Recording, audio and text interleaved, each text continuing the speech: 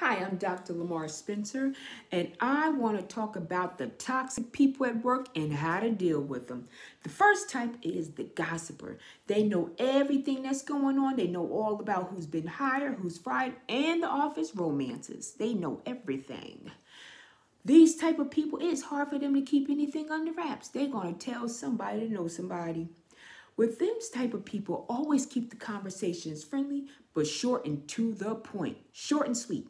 Excuse yourself whenever possible and explain that you're late for a meeting, even if the truth is that you're going to grab yourself a cup of coffee out of the kitchen. The second type is the inappropriate colleague.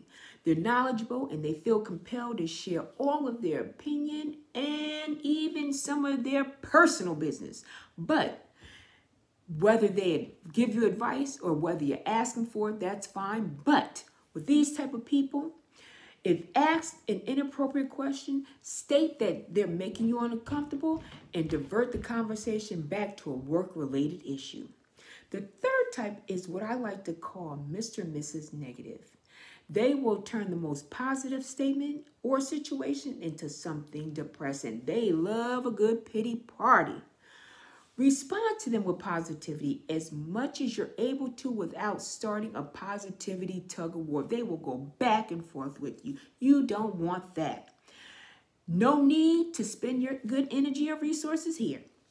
The fourth type is what I like to call Mr. and Miss Competitive. They always want to win and they're very obsessed with it. Even when it's presented or not, they always want to prove that you're wrong and they are the best. While there's nothing wrong with someone striving to be their best and have the best personality, it is okay, but it's not always appropriate, especially when they go through such extreme measures to win.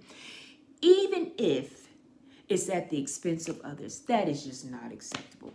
And the fifth is what I call the jealous type. If you've been awarded something, they're jealous. If you've been put on a project or promoted, chances are they have a hard time dealing with it. With those type, consider involving them on your next project. Or if you're spearheading something, utilize their skills, and that will just bolster their confidence. Now, dealing with these personalities is hard, I know. These are just a few suggestions. And if you're dealing with these type of colleagues, please call me like yesterday, not today or tomorrow, yesterday.